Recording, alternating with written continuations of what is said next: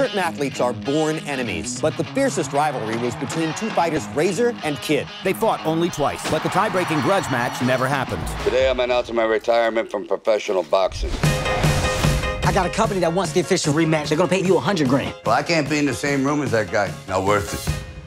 The hell you mean it ain't worth it? I'm looking at your house. 30 years! Yes! Oof. I gotta get in shape. Forget it. I'm a dinosaur. It'll be fun one last time. I'm your trainer, Mikey. You can't be my trainer. Maybe I believe you ate my trainer. Time to train. What have I done? It's insane. Oh, yeah? Give me one reason. You're fat. You got weak knees. You're fat. Don't sugarcoat it. Be honest.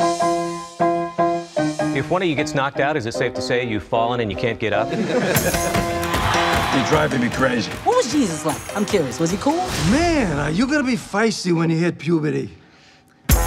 Come on. This is our last chance. Let's finish this once and for all. The whole world's laughing at us, but we're not dead. In fact, I feel more alive now than I ever felt. Can we go back?